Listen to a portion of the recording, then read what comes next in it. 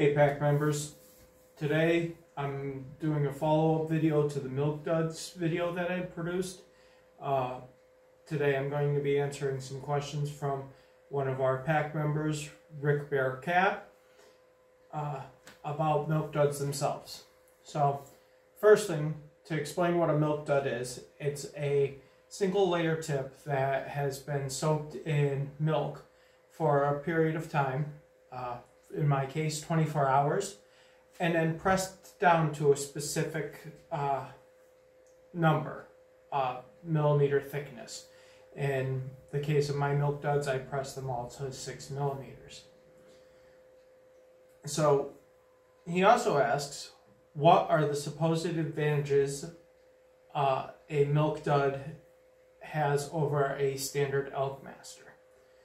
So when you create a Milk Dud, the purpose is for the casing to soak inside the leather itself, and it helps strengthen the bond of the fibers, creating a more universal consistency throughout the tip.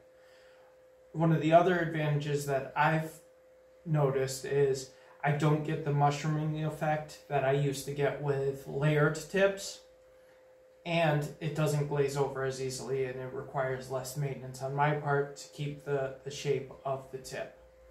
It's also been, from my personal experience, the tip has held up longer than a layered tip.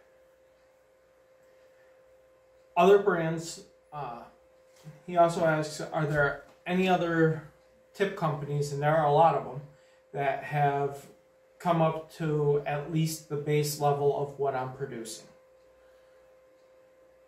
Honestly, I have not tried any of the other single layer tips on the market. I have heard that Techno Duds, which are a Milk Dud style product and available online for purchase, do have the same consistency that I'm looking for when I create a Milk Dud.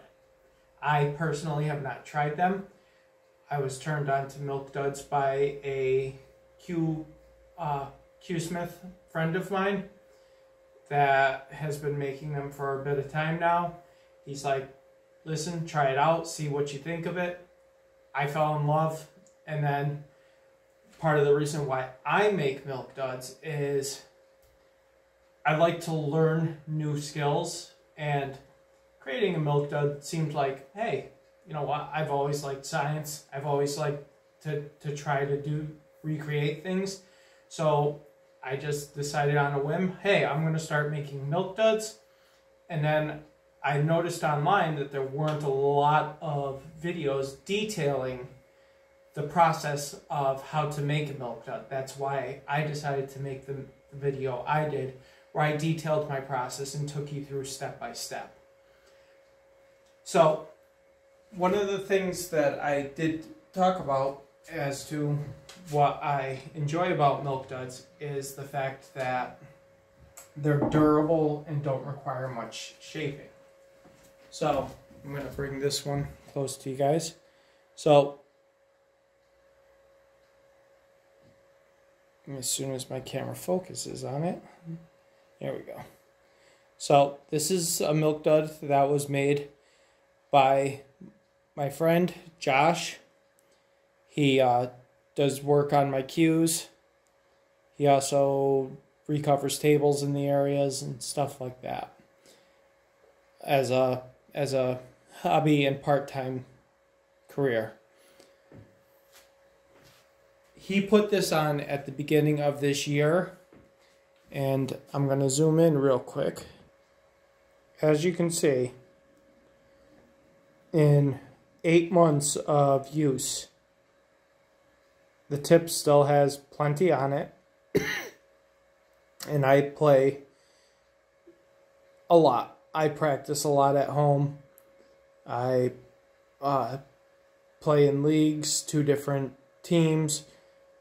This fall I'll be starting a third night, but the tips hold up well. I've gotten great action out of them, to the point that I have to learn how to control certain aspects of my game a little better, because I find that when I'm drawing a ball now, I even have a tendency to overdraw. So I really like the tips. I just started making them, and again, anybody that wants to try one out, reach out to me in the comments, and as soon as I get a pretty decent supply, I'll start mailing them out. Nothing wrong with a free sample, right? Anyways, I hope this answers some questions. If you have any other questions, feel free to hit me up in the comments. As always, like, subscribe, share with your friends, and I'll see you in the next lesson.